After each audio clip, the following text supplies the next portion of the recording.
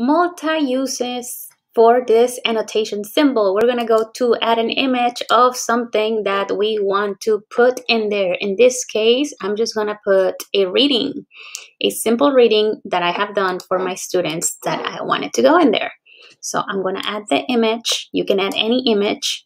And then the students, you ask the students to make X many annotations. So if you want them to annotate with all 8 symbols, that's fine. If you want them to only do 3 different annotations, that's fine too. The students have to click on bring to front the symbols, because otherwise they're going to go in the background and we don't want that.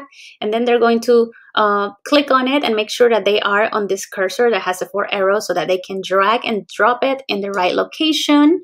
And okay, so they have to use this if they have a question about something. So not only are they going to drag it to the wherever arises a question, they're going to then tell you in here, justify their response. So they have to justify their thinking. This is not just drag and drop. This next one is if something seems important to them.